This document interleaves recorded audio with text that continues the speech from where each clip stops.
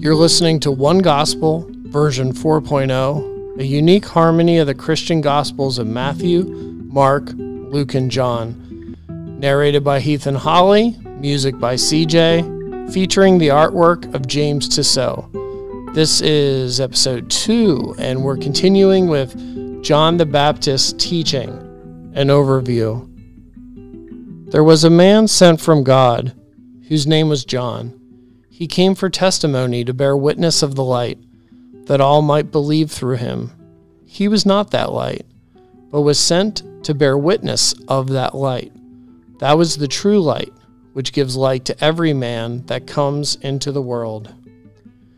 John bore witness concerning him and cried, "This was he of whom I spoke.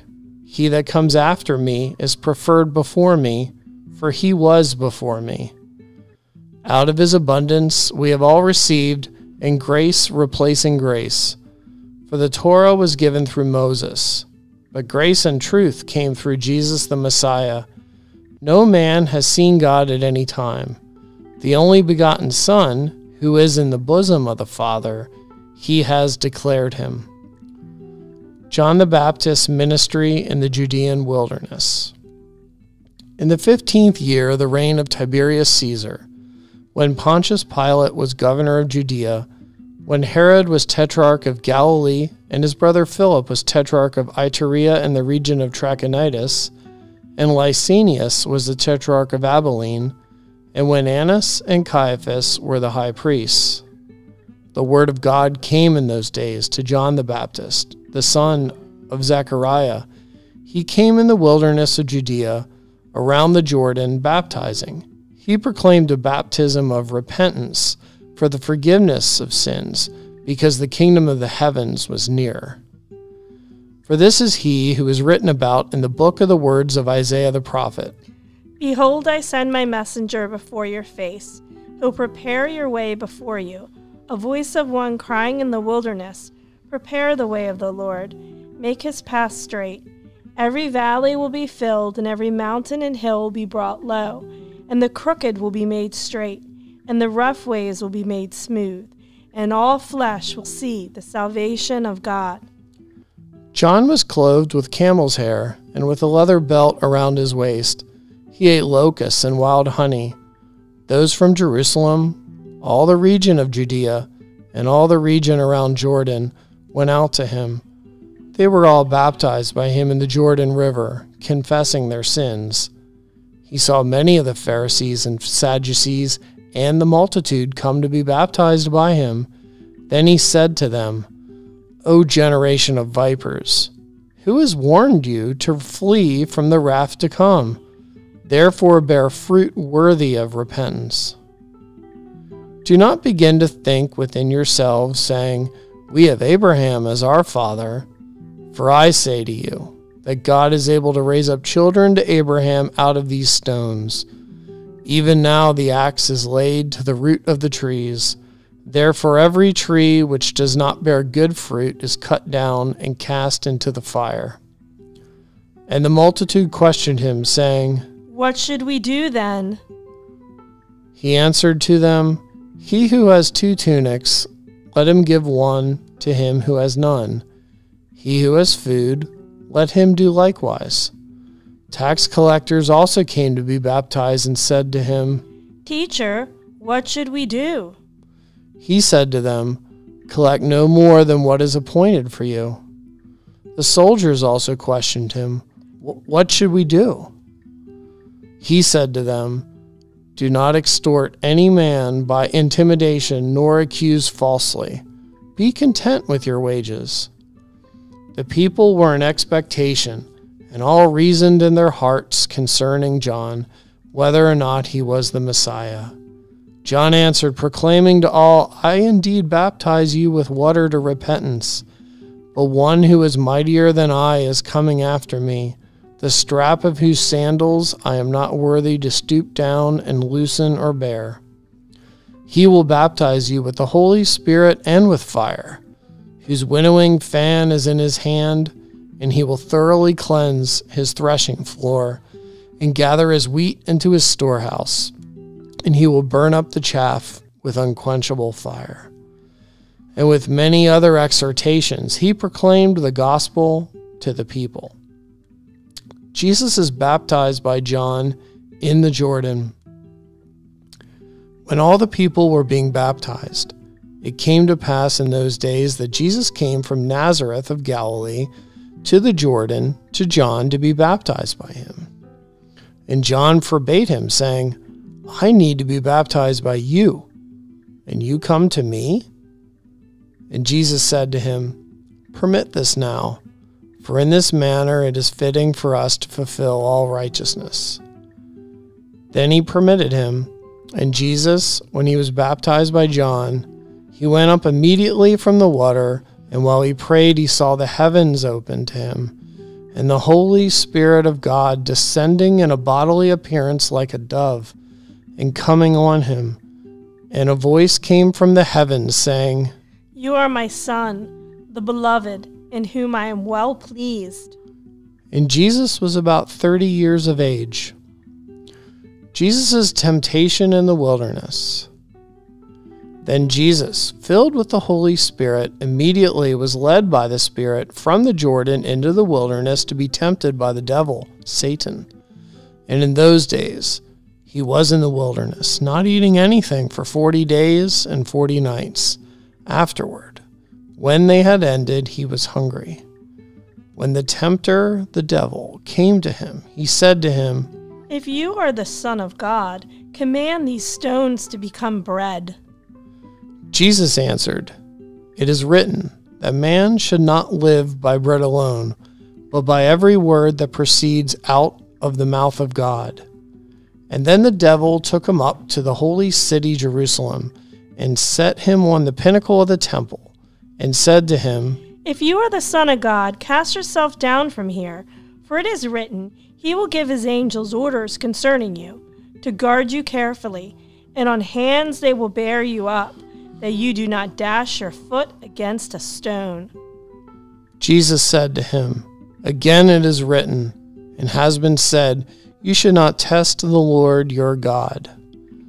Again, the devil took him up to an exceedingly high mountain, and showed him all the kingdoms of the world and the glory of them in a moment of time.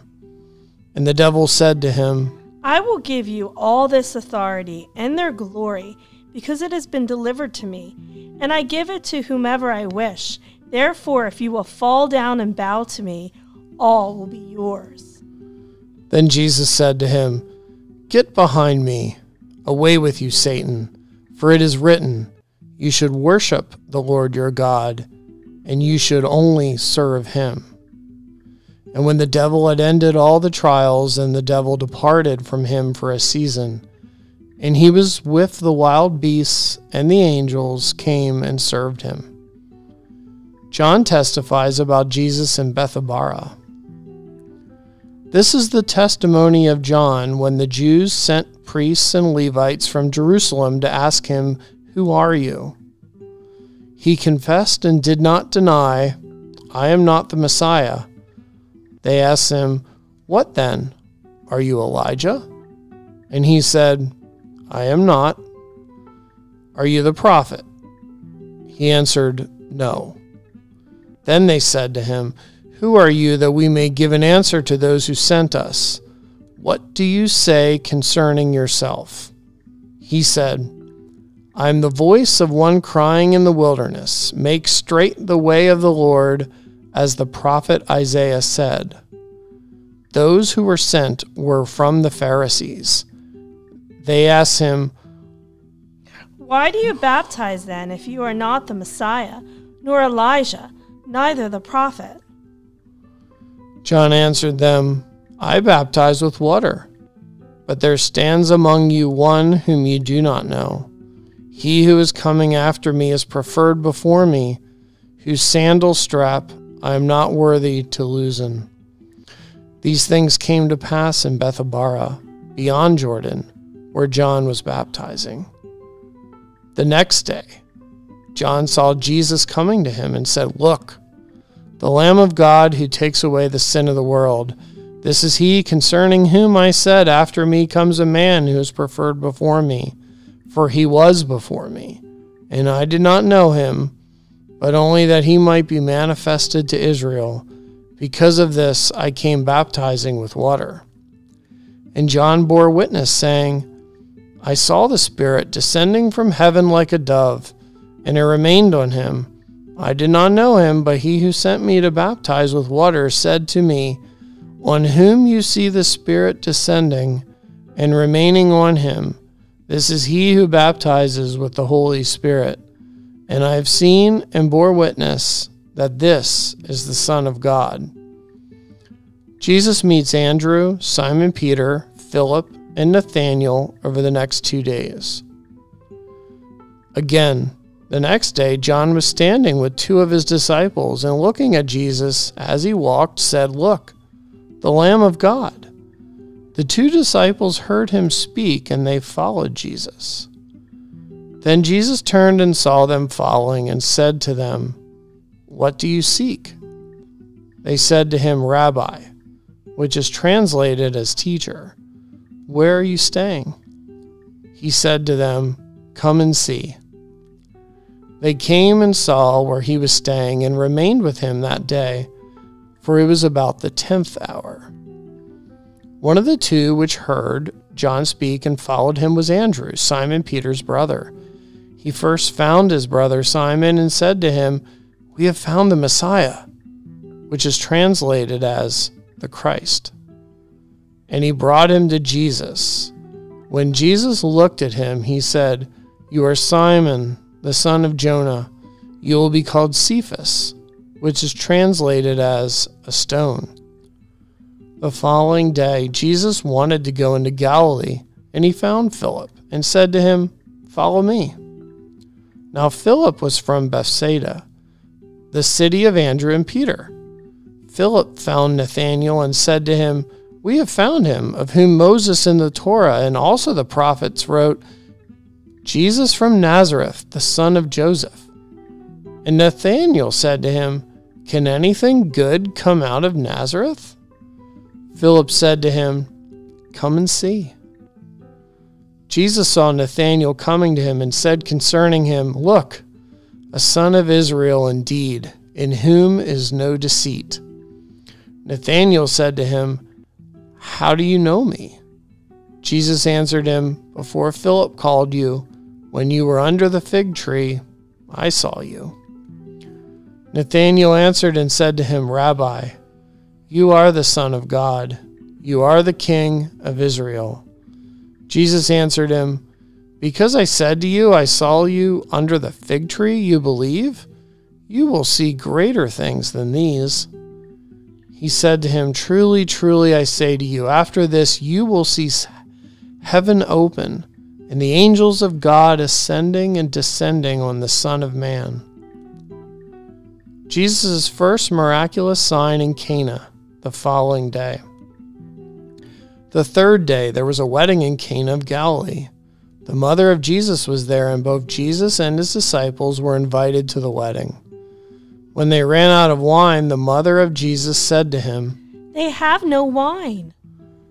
Jesus said to her, Woman, what does that have to do with you and me? My hour has not come yet. His mother said to the servants, Whatever he says to you, do. And 6 water pots of stone were there, placed according to the manner of purification of the Jews, containing 20 to 30 gallons apiece. Jesus said to them, Fill the water pots with water. And they filled them up to the brim.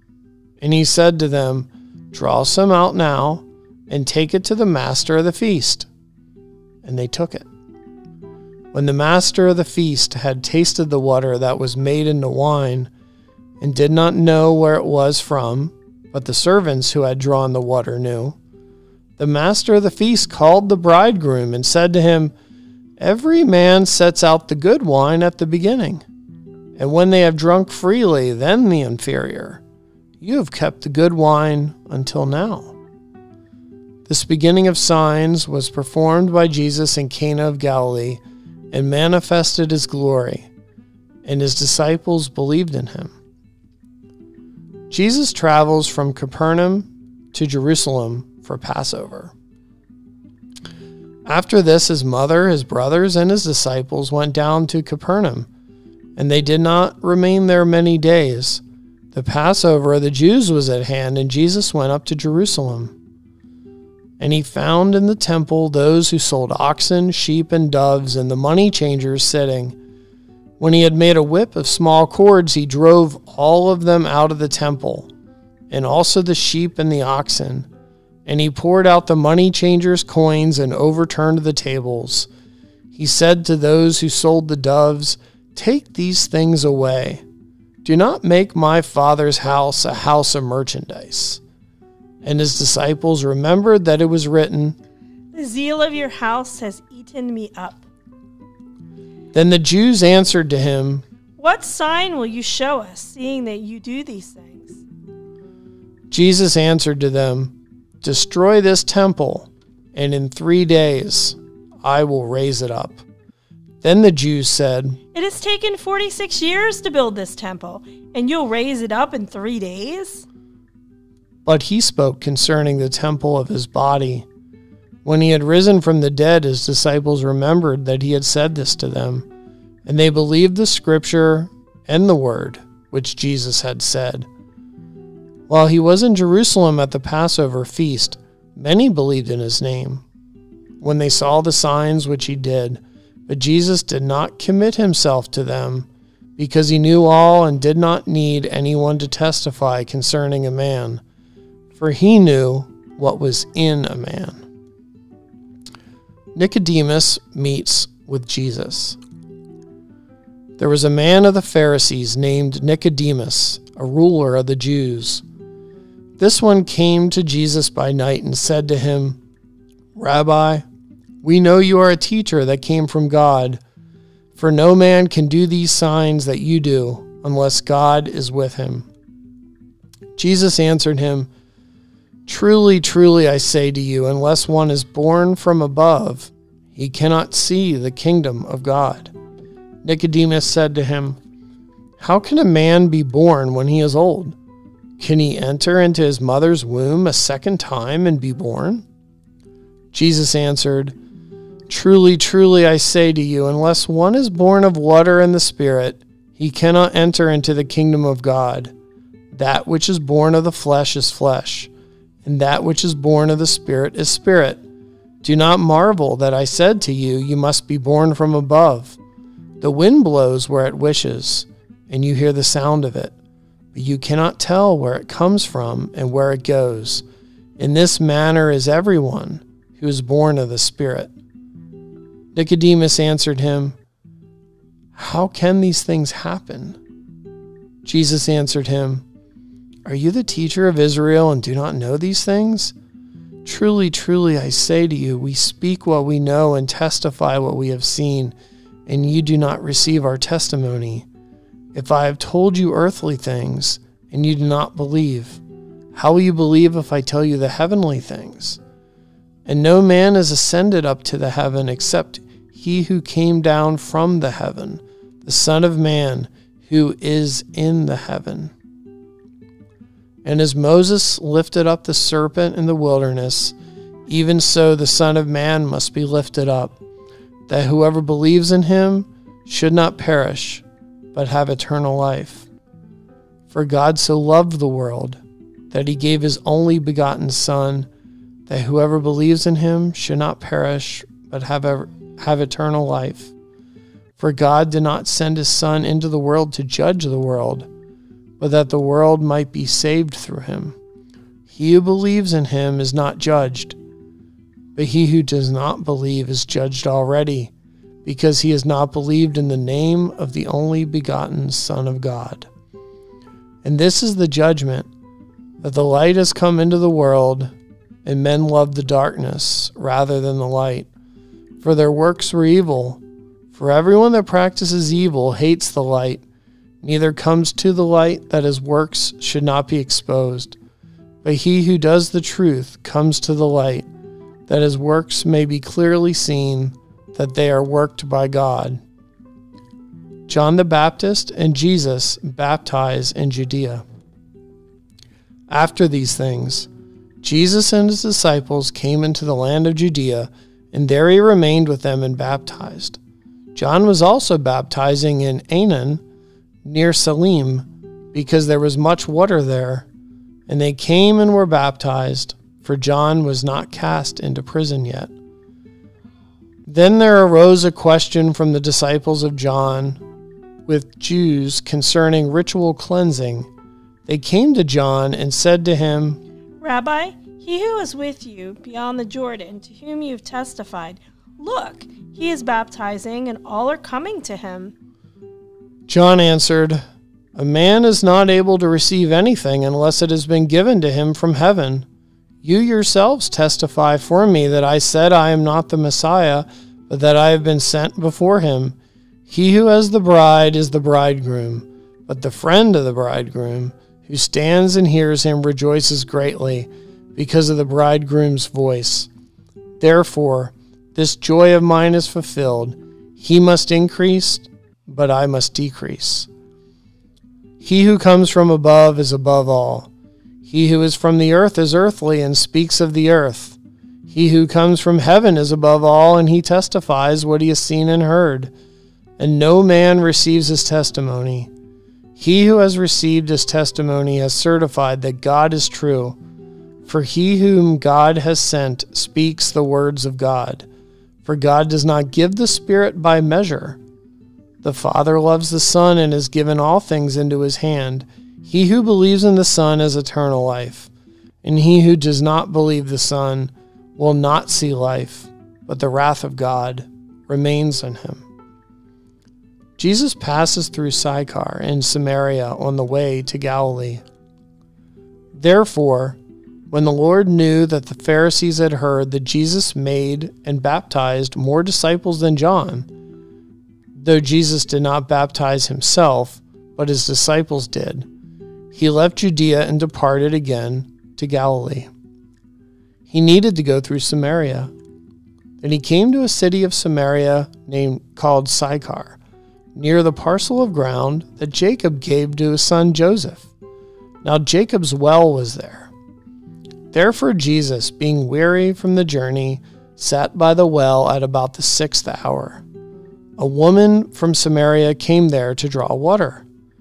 Jesus said to her, Give me a drink, for his disciples had gone away into the city to buy food. Then the Samaritan woman said to him, How is it that you, being a Jew, ask for a drink from me, being a woman from Samaria? For the Jews have no dealings with the Samaritans. Jesus answered to her, If you knew the gift of God and who it is who says to you, Give me a drink, you would have asked him, and he would have given you living water. The woman said to him, Lord, you have nothing to draw with, and the well is deep. From where, then, do you get that living water? Are you greater than our father Jacob, who gave us this well, and drank from it himself, and his sons, and his cattle? Jesus answered her, Whoever drinks from this water will thirst again, but whoever drinks from the water that I will give to him will never thirst. But the water that I will give to him will become a fountain of water in him, springing up into eternal life. The woman said to him, Lord, give me this water that I may not thirst, nor come here to draw. Jesus said to her, Go, call your husband, and come here. The woman answered, I have no husband. Jesus said to her, You have well said, I have no husband. For you've had 5 husbands, and he whom you now have is not your husband. In that you said truly. The woman said to him, Lord, I perceive that you are a prophet. Our fathers worshipped on this mountain, and you say that in Jerusalem is the place where men ought to worship. Jesus said to her, Woman, believe me, the hour is coming when you will neither worship the Father on this mountain nor at Jerusalem. You worship what you do not know. We worship what we know, for salvation is from the Jews. But the hour is coming, and now is, when the true worshipers will worship the Father in spirit and in truth. For the Father seeks such to worship him. God is a spirit, and those who worship him must worship in spirit and in truth." The woman said to him, "I know that the Messiah comes, who is called Christ. When he comes, he will tell us all things." Jesus said to her, "I, who speak to you, am he." Then his disciples came, and they marveled that he was talking with the woman. Yet no one said, "What do you seek?" or "Why are you talking with her?" The woman then left her water jug and went her way into the city and said to the men, "Come see a man who told me all of the things that I ever did. Is this not the Messiah?" Then they went out of the city and came to him. In the meantime, his disciples urged him, saying, "Rabbi, eat." But he said to them, "I have food to eat that you do not know about." Therefore the disciples said to one another, "Has anyone brought him anything to eat?" Jesus said to them, "My food is to do the will of him who sent me and to finish his work. Do you not say there are still 4 months and then comes the harvest? Look, I say to you, lift up your eyes and look at the fields, for they are already white, ready for harvest. And he who reaps receives wages and gathers fruit to eternal life, so that both he who sows and he who weeps may rejoice together. And in this that saying is true, one sows and another reaps. I sent you to reap that for which you have not labored. Other men labored, and you are entered into their labors." And many of the Samaritans of that city believed in him because of the words of the woman who testified, "He told me all that I ever did." So when the Samaritans had come to him, they asked him to remain with them. And he remained there 2 days. And many more believed because of his own word, and said to the woman, "Now we believe not because of what you said, for we have heard him ourselves, and know that this is indeed the Messiah, the Savior of the world." Now after 2 days he departed from there and went into Galilee. Coming up next with One Gospel, Jesus' early Galilean ministry after John's imprisonment.